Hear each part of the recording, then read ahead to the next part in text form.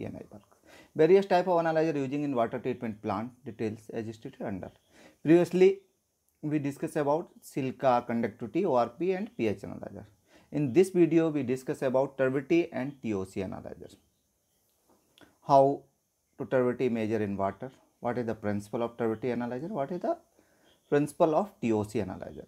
Oil analyzer, RClO2 analyzer and sodium analyzer we will discuss in chapter 3. So now we discuss about turbidity analyzer. It is the process of measuring the loss of intensity of transmitted light due to the scattering effect of the particular suspended in the light passed through a filter, creating a light of non-wavelength, which is the pass through a culvert or containing a solution.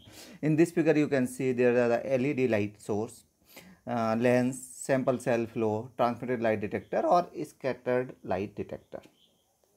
Simply that's as so there are the turbidity sensor and transmitter. In the sensor there are same process as shown in figure. A turbidity probes work by sending a light beam into the water to be tested. This light beam will be scattered by the suspended particle. The amount of light reflected to you determine the particle density within the water. The more light detected, then the more particles are present. That's we got the turbidity value.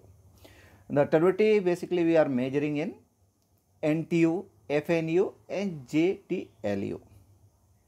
Nephelometric turbidity unit, Formogen nephelometric turbidity unit or Jackson turbidity unit.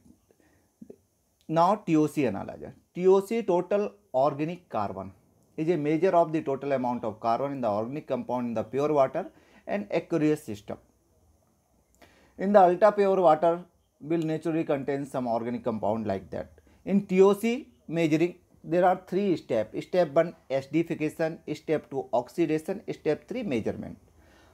So first we discuss about acidification, another one oxidation and measurement. There are 3 steps only. First the acidification. We are using phosphoric acid. Means when the water pass in asperger, we are putting the phosphoric acid in the TIC asperger. This convert to the inorganic carbon to CO2. This CO2 removed from the sample at a GLS. The vented to the atmosphere. The sample which consists only the organic carbon in the pump from the TIC asperger to UV reactor further. Oxidation, the sample is combined with carrier gas and sodium purification.